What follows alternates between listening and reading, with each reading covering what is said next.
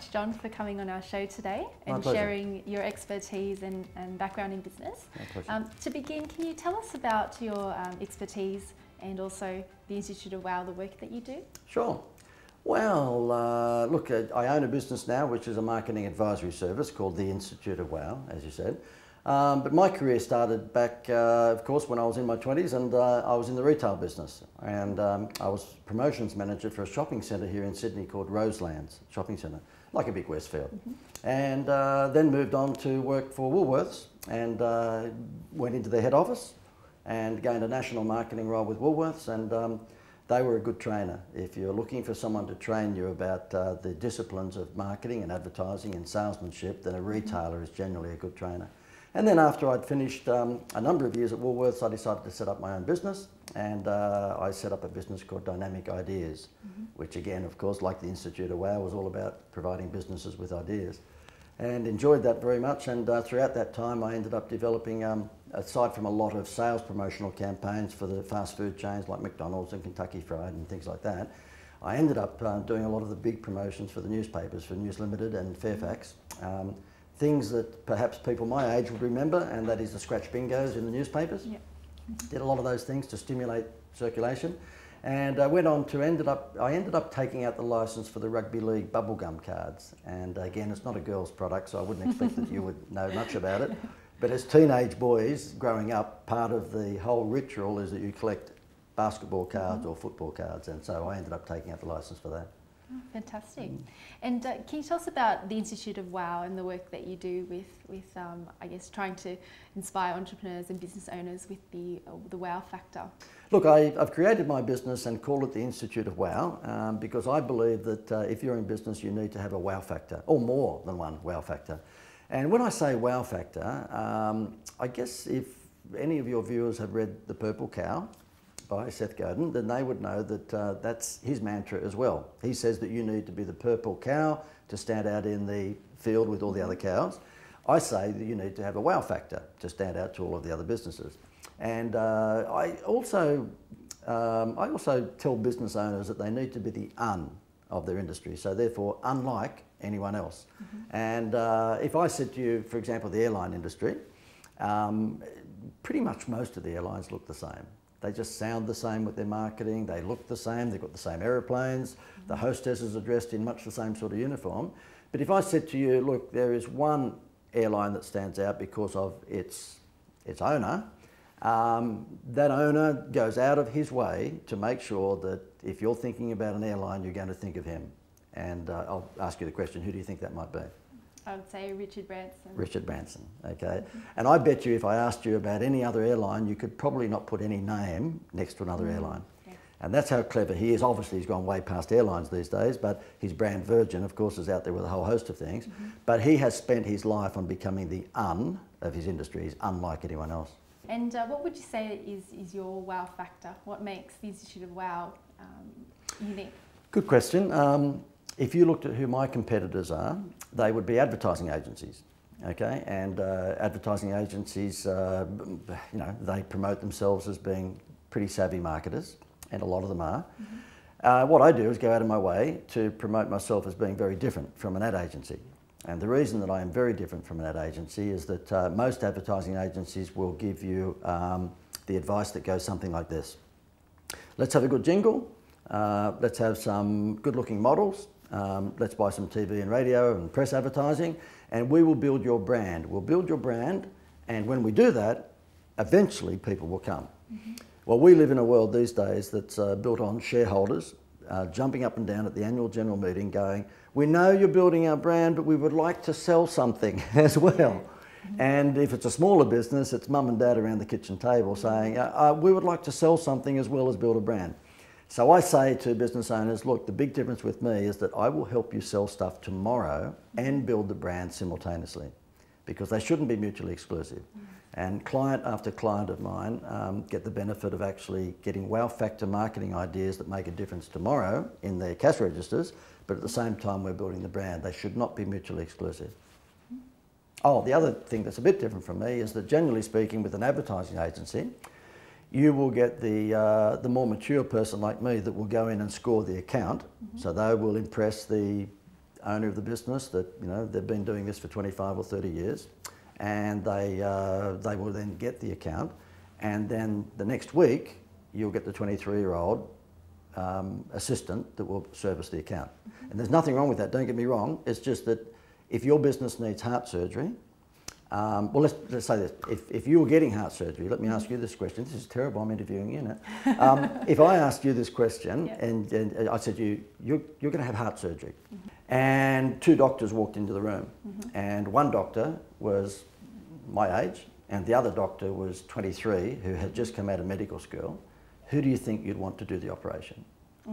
The older person. Of course. And so that's the big difference that I provide to people. I say to them, listen, this is not having a shot at Gen Ys at all, far from it. The fact of the matter is, if your business needs heart surgery, I think you might like to have someone that's been doing it 20 or 30 years and made all those mistakes compared to someone who just came out of uni. Yeah, certainly. And that's what happens with a lot of ad agencies. The point is, with an ad agency, a lot of the servicing of the accounts is done by people who've just come out of uni. Sure, sure. And what are some examples of wow factors, whether it be products or services? I know that you've written several books yourself. I have indeed, and I'll show you one of my books in a moment, and I guess it in itself is a bit of a wow factor. Let me go, well, okay, the best example I can give you of wow factor marketing, and that is marketing that takes the eyes off the price. That's what wow factor marketing is all about, because you should not, it doesn't matter what business you're in, you should not market on price. And the reason you shouldn't is because it's not sustainable. You can have a 50% discount this week perhaps, but you can't do it every week, otherwise you'd go broke. And even the big retailers here in Australia, David Jones and Myer, they've woken up to that. They only have 2 sales a year. So a good example of wow factor taking eyes off the price would be McDonald's. They've been very clever for 25 or 30 years with the Happy Meal box. Okay, and in the Happy Meal box is a free toy.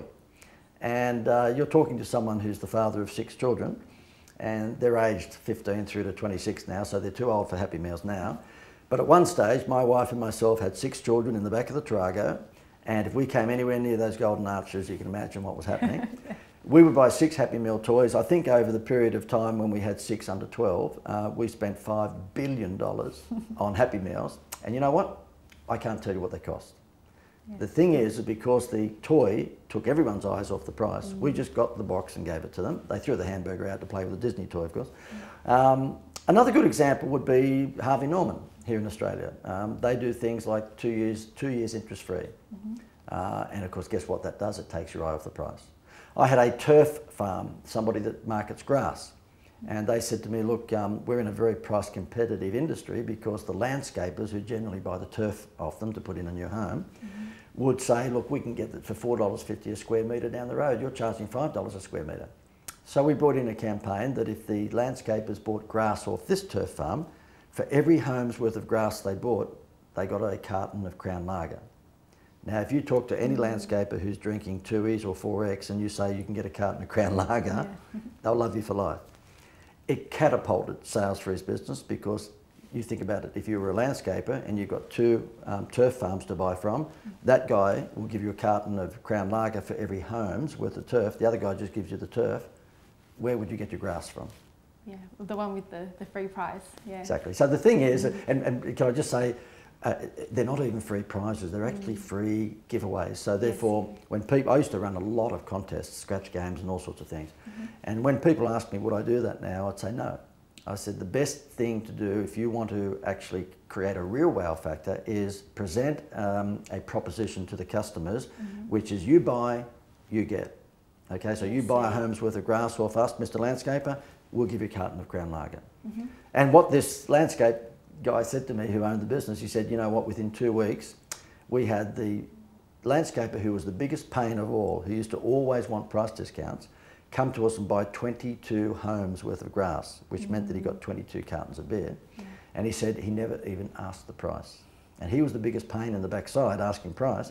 He said he just rang up and said, I want 22 homes worth of grass. And he said, I need the beer by Friday. I'm not too fussed when I get the grass. That's what happened. That's how powerful it is. That's how powerful it is, yeah. And wanted to ask you about the power of the freemium business model as well. So can you tell us about freemium and how entrepreneurs can use that to grow their business?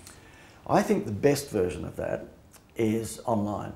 And the reason is that the freemium item is free. Its cost of goods is either very low or free. Yeah. And what I mean by that is that most websites, not just in Australia, but certainly right around the world, for small to medium-sized businesses are woeful, awful, disgusting. Yeah. I'm trying to think if I can come up with another nasty name. They're just bad. And the reason is that because they let anyone come onto their website and never collect any data. They don't know who came. And if they've got a high bounce rate, which means of course they're coming onto the home page but going nowhere else, then of course it's even worse. The freemium that I believe works is that when you have visitors come onto your website, you invite them to download a free report or a free video or free something. And of course, in order to download that, guess what they've got to give you? Their contact details. Mm-hmm. And wait till I tell you this. The other thing is that I have clients right across the board in all sorts of industries, and until they became my client, didn't have any video on their website. Mm-hmm. And the fastest growing communication tool online, of course, is video. Just ask your YouTube. Mm-hmm. And yet there are most businesses out there not taking advantage of that. Now the great thing with video is that it's been proven it can be 10 times more persuasive as a marketing tool the best thing about video testimonials, and that is people telling everyone else how good you are, mm-hmm. is that they've been proven to be 10 times more powerful than a written testimonial. So I say to all of my clients, if a video testimonial is 10 times more powerful than a written testimonial, get rid of all the written testimonials on your website because they think that you've just written them and put someone's name on the bottom of them, mm-hmm. and get more video testimonials up. But that leads me to the freemium thing once again. If video is so powerful, then make a component of your free offer, that is a free report, also a free video download. Mm-hmm. So for example, let's say you were doing interviews like this and you came across someone who was really skilled and interesting, unlike me, who was seen to be great value. Can you imagine if you on your website said, you know what, we're going to have a weekly freemium download of this guy telling you exactly what you need to do with your signage.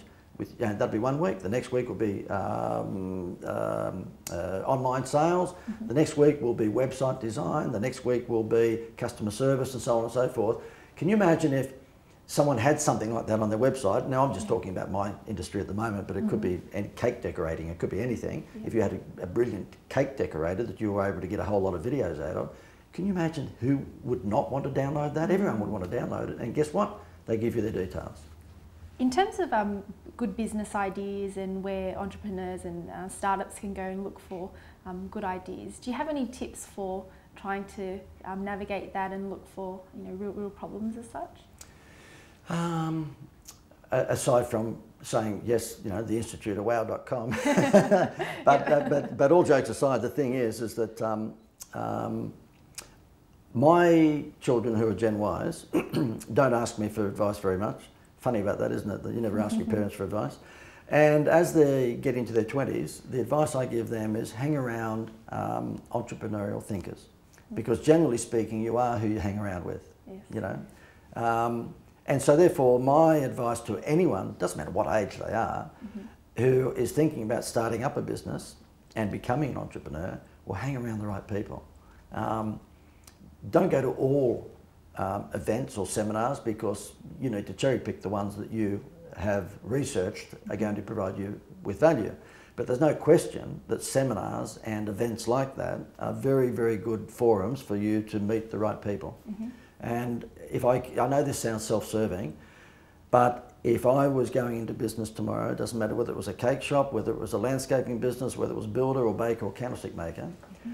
I would advise any business owner to hang around marketing people.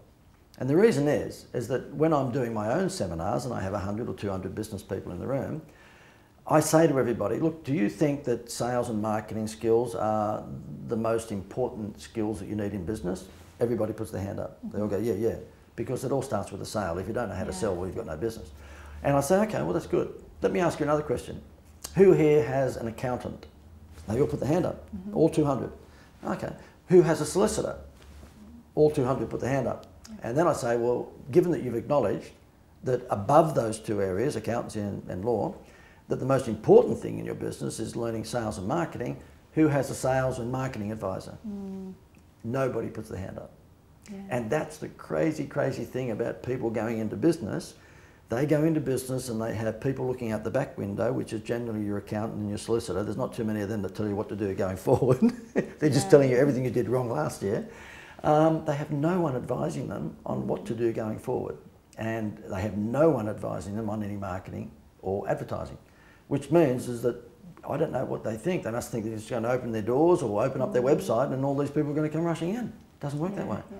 So my advice is hang around entrepreneurial thinkers who are generally speaking marketing and advertising and entertainment. You've alluded to a couple mistakes that entrepreneurs make. What would you say are the top three that you noticed in terms of your own practice and experience of working with a lot of business owners? Top three. Okay. Number one, they market on price. Cardinal sin. Do not market on price. Market on value add and market on your expertise. Number two, they do not position themselves as an expert. We all gravitate to experts. You would not have me here on your TV show if I hadn't proven to you that I was an expert at what I did. And so therefore, if you look at Steve Irwin, he was not the only crocodile wildlife expert in the world, but because he marketed himself as an expert, we all gravitated to him. Don Burke, the gardening guy, he promotes himself as an expert, we gravitate to him. Gordon Ramsay, the chef, we gravitate to him. The master chefs, do you think the master chefs on TV are any better than a lot of other chefs around the world? No. And if you ask them, they'd probably say the same thing, but because they're marketing themselves as the expert, people gravitate to them. Now, I'm not saying to any business owner who is watching this to promote themselves as an expert if they're not, because you wouldn't want your heart surgeon to do that. But if you are good at what you do, and generally if you go into business you are, then promote yourself as the expert, because people will gravitate to experts, and guess what? They'll pay more. So number one, the point is that they market on price. That's a big mistake. Number two, they don't recognise their expertise and market themselves that way. And number three, I've got to say, in this day and age that we live in, they have a woeful or none website. They either have no website or they have a woeful website. And the very first thing that we all do now when we meet someone in business, we go straight to their website. And if it's awful, you think their business is awful. In terms of particularly the early stages of entrepreneurs starting out in business and navigating the murky waters, so to speak, trying to work out what idea they want to chase or what area to niche in, what tips do you have for trying to find out that one area? Because a lot of business experts stress the importance of focusing on one thing rather than spreading themselves too thin. I think there's an argument for both, focusing on one thing and doing that right. In fact, I can remember my parents used to say that to me. I was a bit of a scatterbrain. They go, well, just focus on one thing, please. I think my wife said that a few times too. But when you're bitten with the entrepreneurial bug, then you do tend to have a few balls in the air. I think there's an argument for both, and that is focusing on one thing and doing that properly. But there's also the other argument for testing and fixing. And I am a typical entrepreneur. I have lots of projects going on. 1 minute I can be talking to the butcher, and next minute I can be talking to a cake decorating company. That only came up because I had a meeting with one 2 days ago. Next minute I can be dealing with Jerry Seinfeld, doing a campaign. So a typical entrepreneur, I've got all these balls in the air, and I'm not the norm, I understand that. But you know what, as I got older, I decided that if I was going to have some balls in the air, make sure that they're the right ones. They're the ones that have got a good chance of working. Not just one that somebody knocked on your door and said, hey, I'm writing a book, would you like to be involved in it? So what I do now is I test and measure. So, and I test cheaply. Because the thing is if you are an entrepreneurial spirit and you do want to do 2 or 3 or 4 things, then make sure that you can test them relatively cost effectively, so the ones that don't work are not going to cost you a lot of money. And that's what I do. I have a lot of people coming to me these days with business ideas because of what I do. I guess, part of the marketing of me is using a term, the business whisperer. And I know that sounds very boastful and sounds like I'm showing off, but I can pretty much tell within about 20 minutes whether that business has got a chance of working. And say because I'm an older person these days and maybe I've been through the ropes a lot of businesses, but I can pretty much promote myself as a business whisperer and put my hand on my heart. No, that's the truth. I can walk into a cafe and say, you know what? You're a cafe, you're selling coffee and you're selling relaxation, and yet all your colours are blue and green. You aren't a seafood restaurant. Yeah. You know, Gloria Jeans got it right.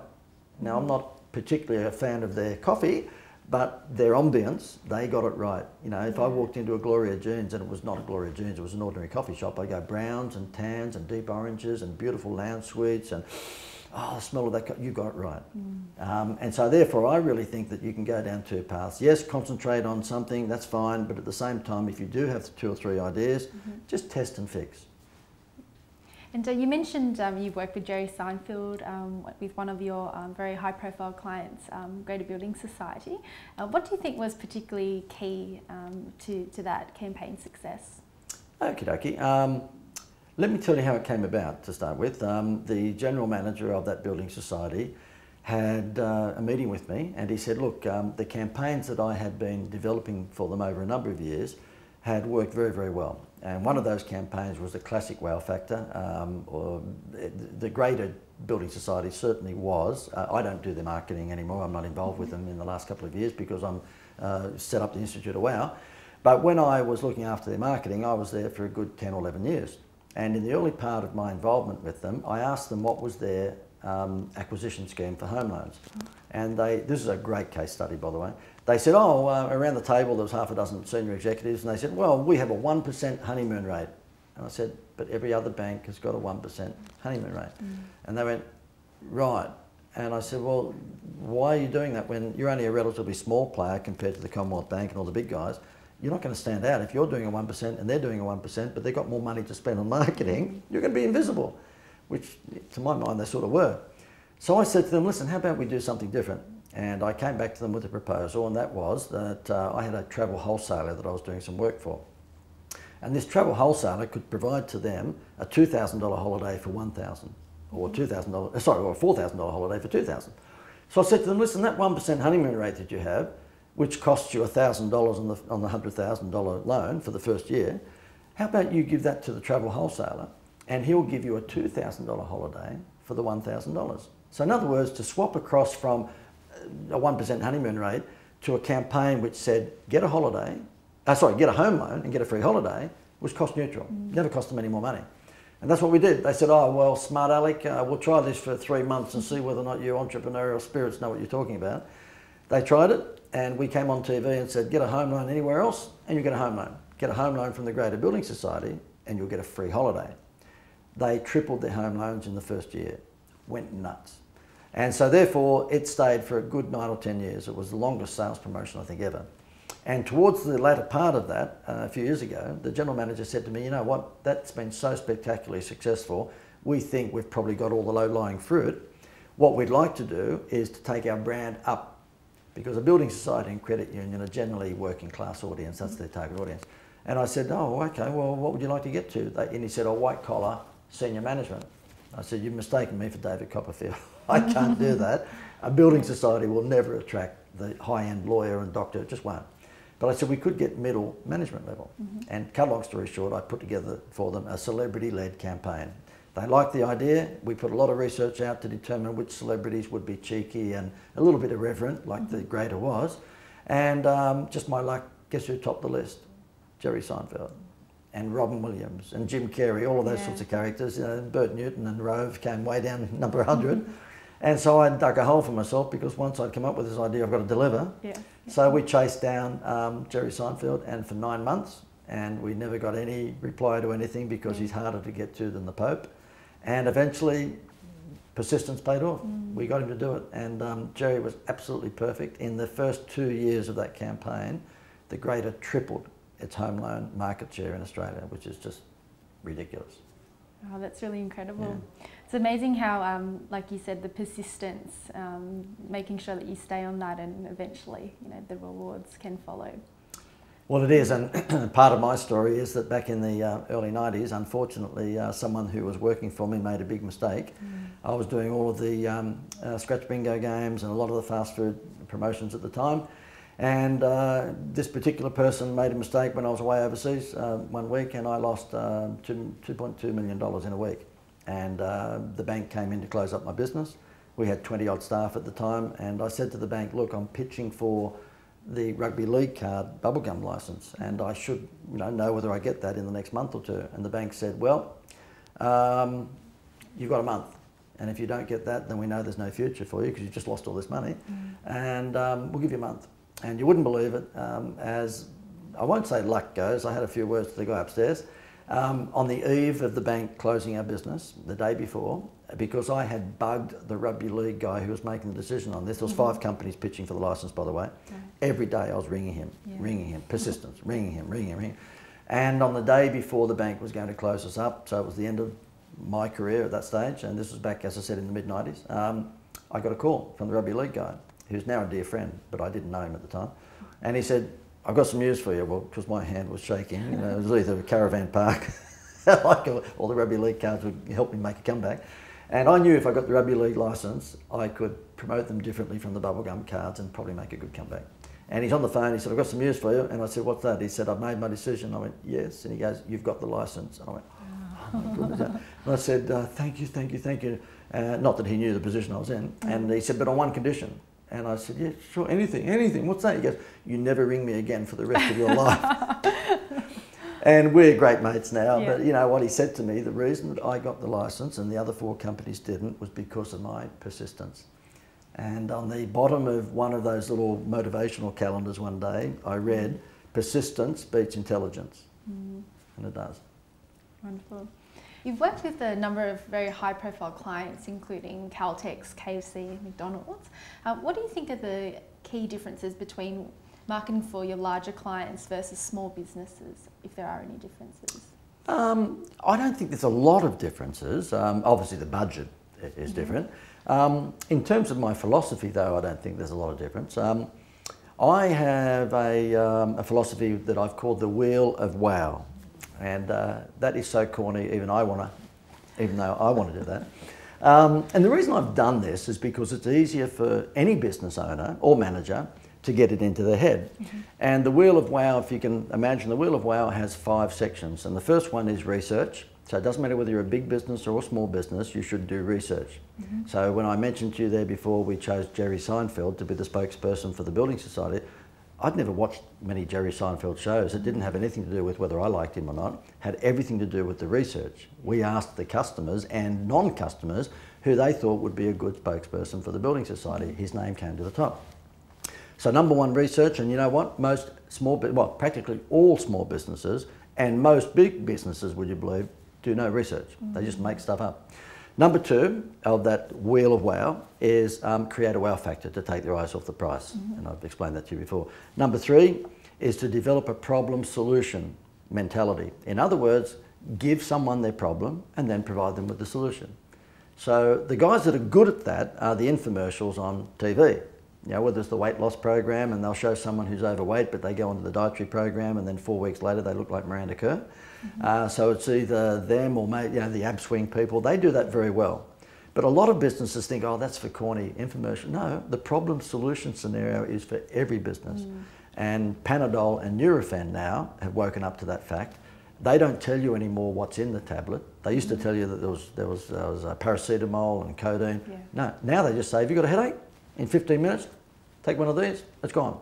We only want to know the solution. We want the benefits, not the features. So problem solution. The 4th thing is have a good website, have a compelling website. And I've got lots of components that you must have in your website for it to be a selling website, not an information website.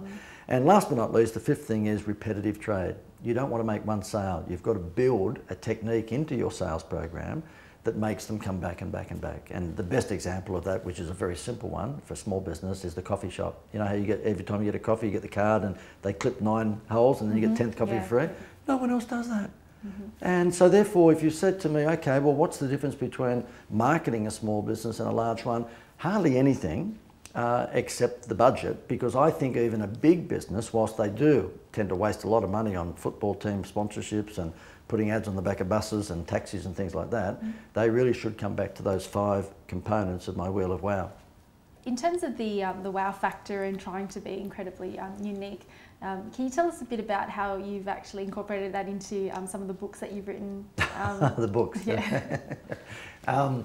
Yeah, look, I've got to be careful not to be a hypocrite, because when you are an advisor or a consultant, sometimes you fall into that trap where it's like the painter who lives in a house that's not painted.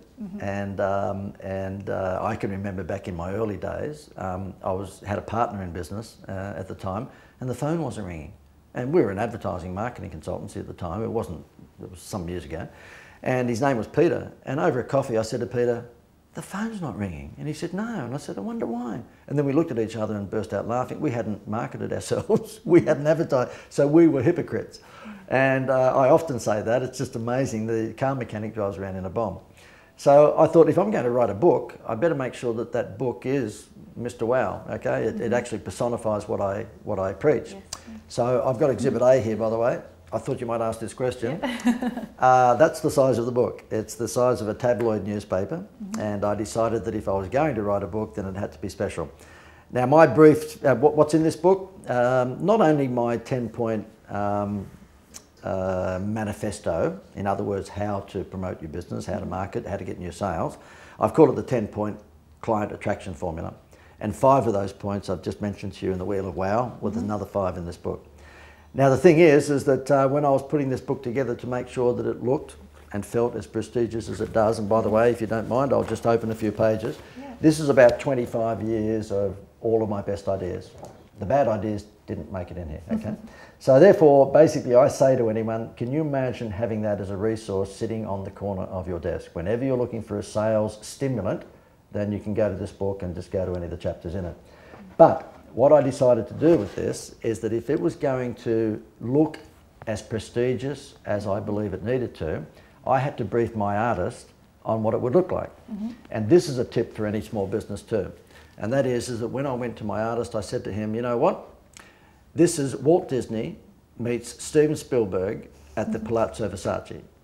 And hence, you end up with, you know, a book that looks pretty upmarket. Yes. And just as he was about to start the artwork, I said to him, oh, by the way, they also invited Harry Potter. Okay.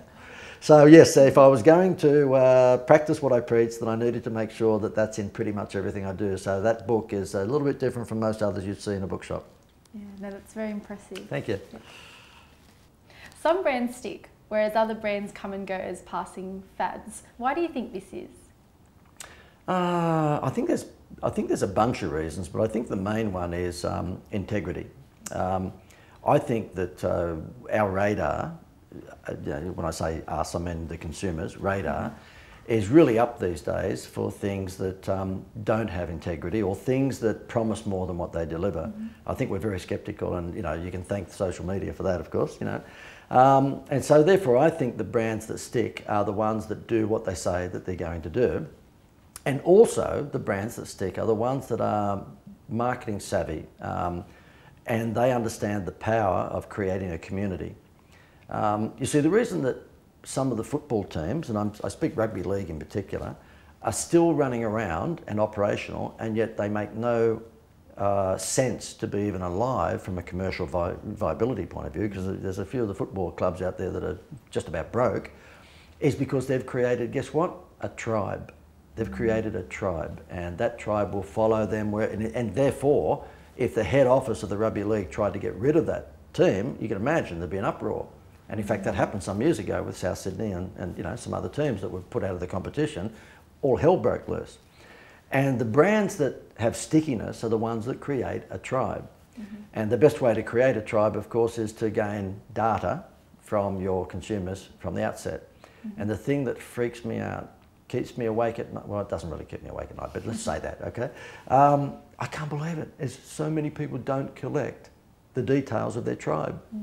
If I asked you when was the last time you went into a restaurant and they asked for your personal details before you left, I bet you couldn't tell me. Yeah, rarely, if ever. The amount of money they're leaving on the table. You can go to Movie World or Dream World or Sea World on the Gold Coast and never be asked for your name, your email or your mobile.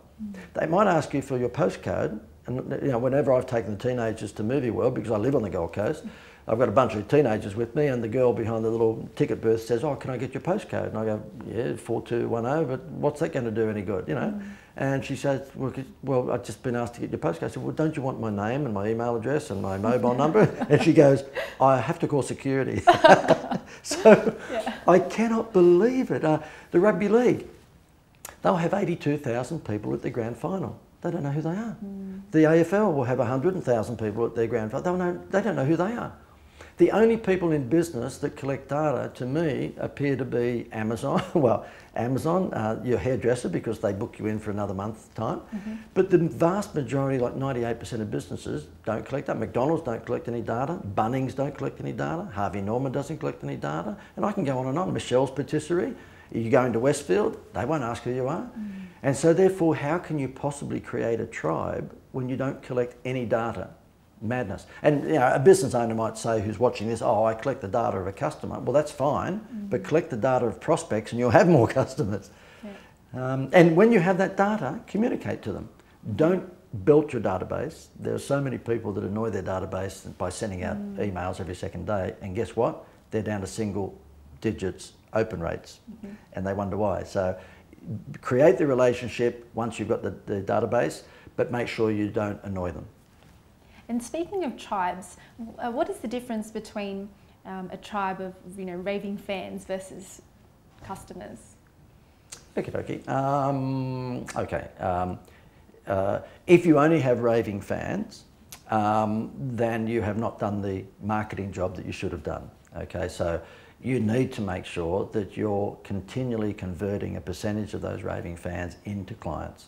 And that's where the wow factor mantra comes in, because part of what I preach is that if you do position yourself as the expert, you do what I'm doing here today, okay?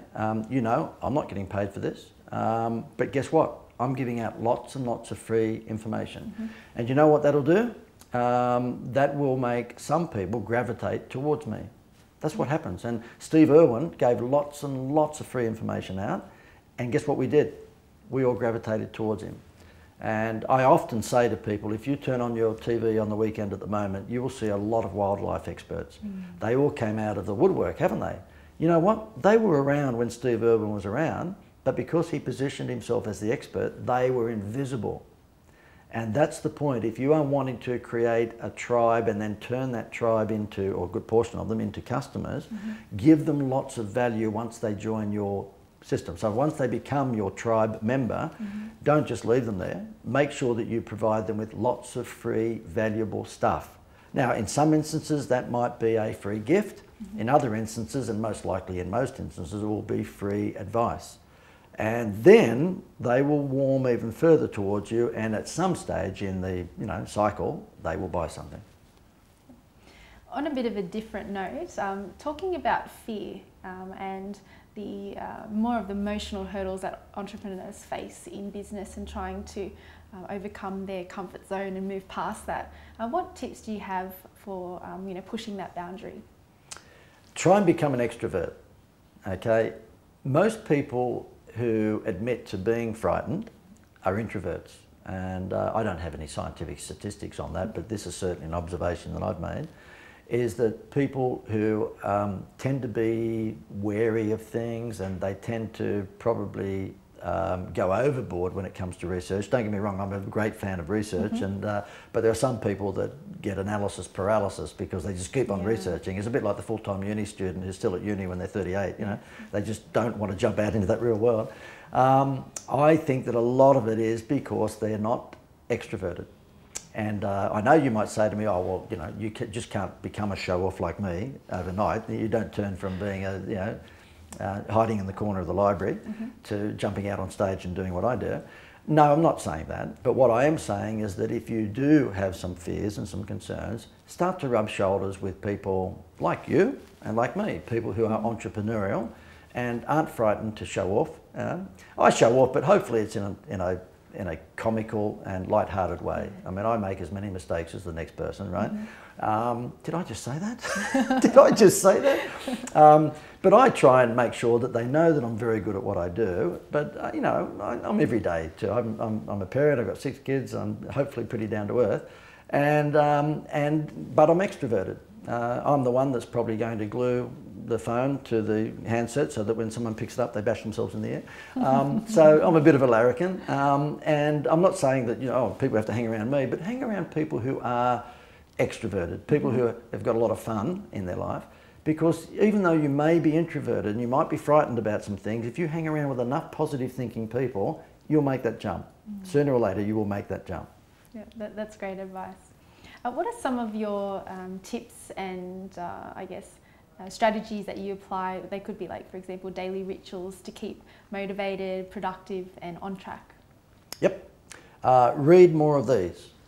Okay, now not necessarily this one, but read more books or watch more documentaries, as this is sort of a doco the way that you're doing it.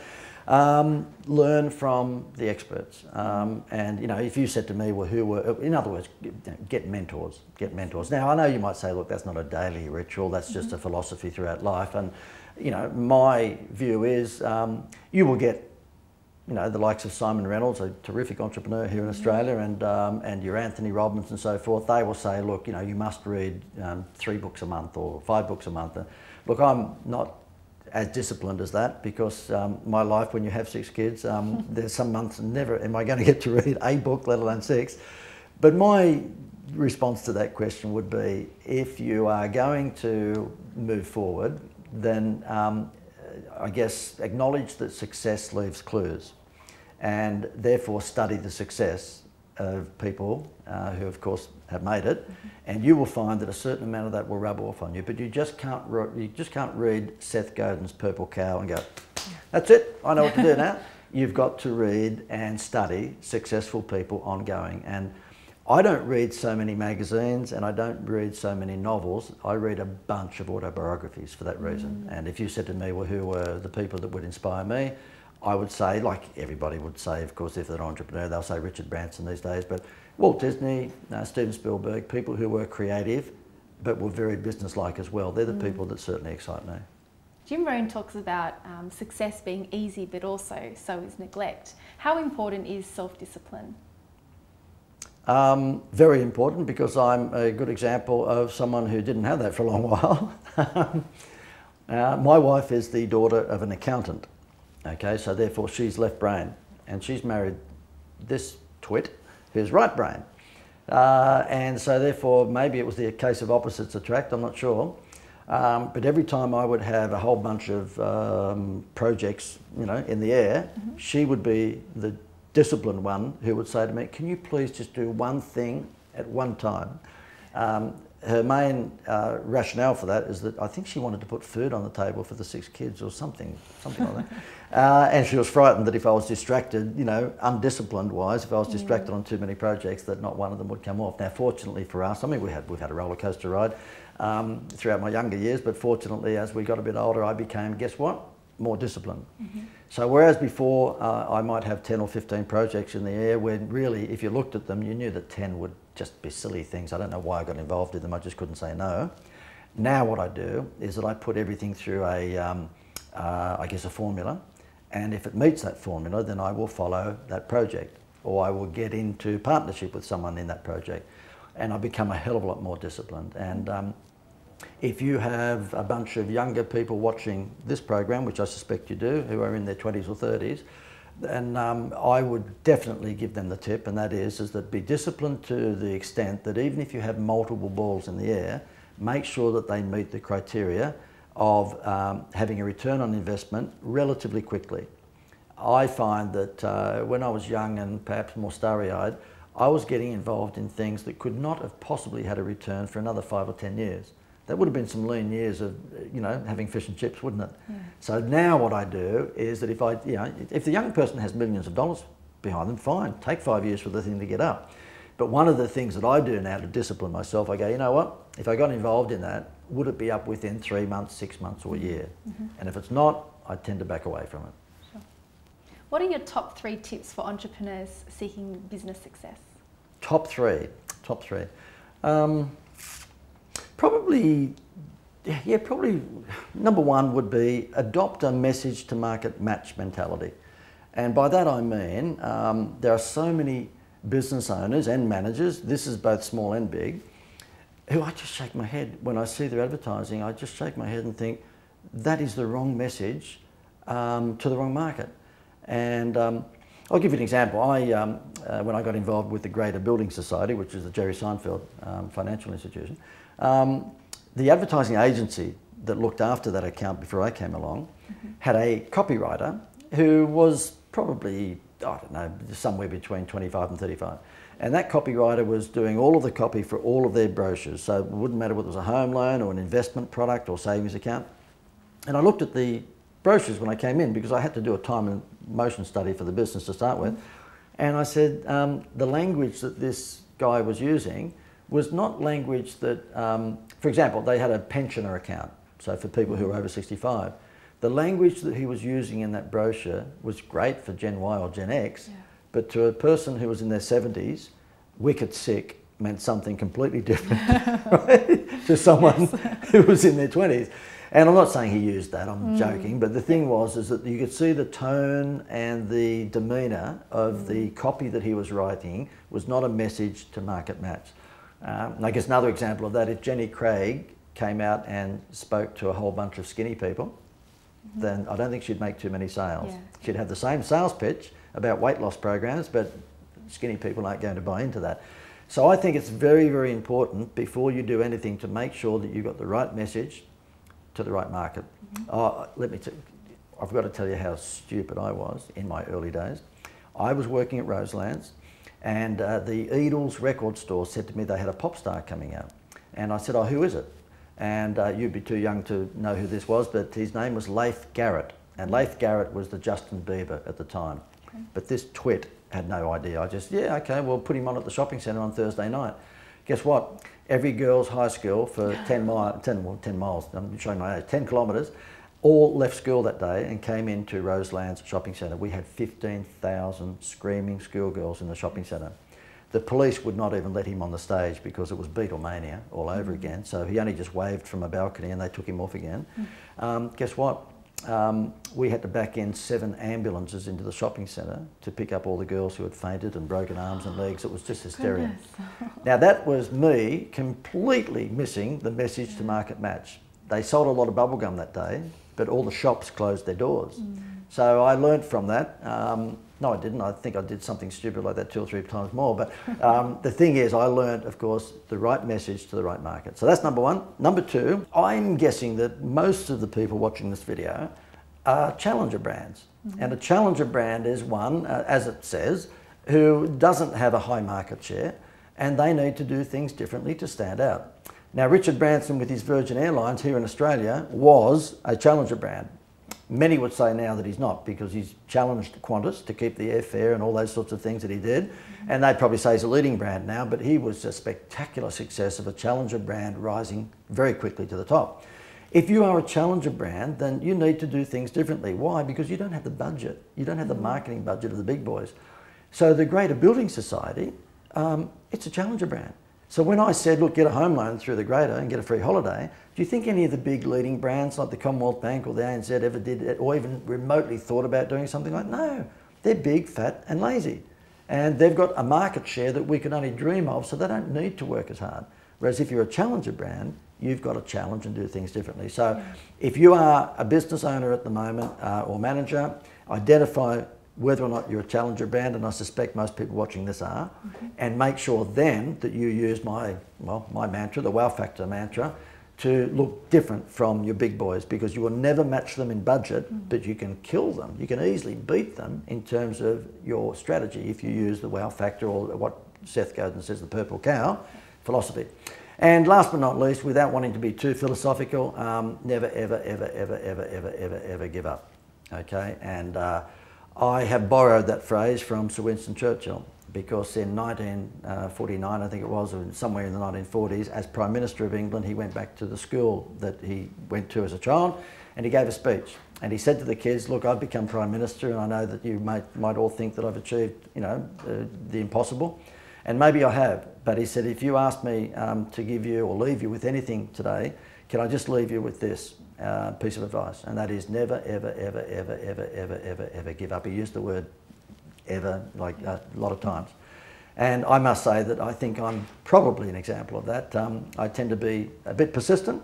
And as I said before, persistence tends to beat intelligence. So if you're in business and things are looking a bit rocky at the moment, and they will for all of us, then hang in there. Just never, ever give up. Well, thank you so much, John, for sharing your insights with us. Your background is incredibly inspiring, so thank you. Thank you, my pleasure.